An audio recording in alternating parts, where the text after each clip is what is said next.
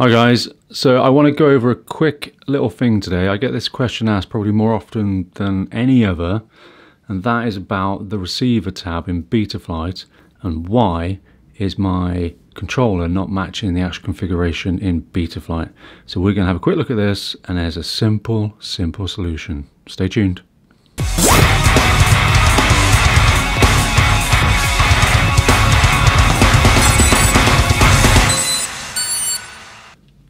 Okay guys, so you've got your quad, you're ready to go. You're going to connect it up to Betaflight.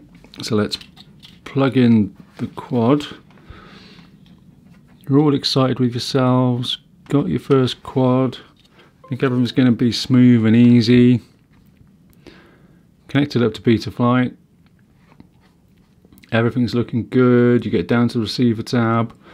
Receiver tab looks good as well. You're happy with yourself.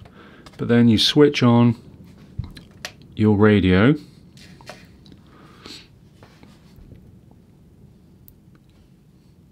Your radio connects with your quad, and as you can see on screen, there is a funny thing happening. The preview, the quad is going crazy, and the actual roll, pitch, yaw and throttle don't actually correspond with your sticks.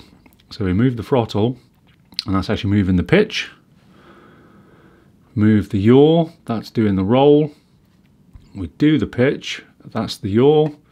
Do the roll, and that's the throttle. What the hell is going on? Why is my radio a fucking mess, to be honest with you? That's the question I get.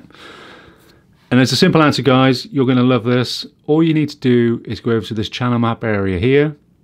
These letters T, R, E and A, they correspond with these letters here. So your throttle, your yaw and your pitch and your roll, those correspond with this channel map. So these four letters at the beginning are in the wrong order, and my order that I need these to be in are E, A, E, T and R. So hit that save button and boom, preview stops. And then all my controls are in the correct place. So throttle is throttle, yaw is yaw, pitch is pitch, roll is roll. Simple as that, guys. I'm not saying that those A, E, T, R are your order.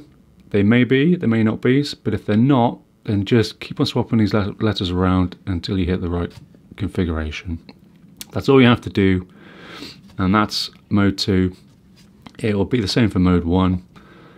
Whatever receiver radio you're using. Hope you like that, guys. It's a really easy fix. I get it asked quite a lot, and that'll sort out your radio and your receiver tab in Betaflight. Hope you like that. Hit the thumbs up, hit that subscribe. Really am trying to carry on doing these FPV videos. Still taking speech lessons as well. Very hard to speak on these, sorry about that.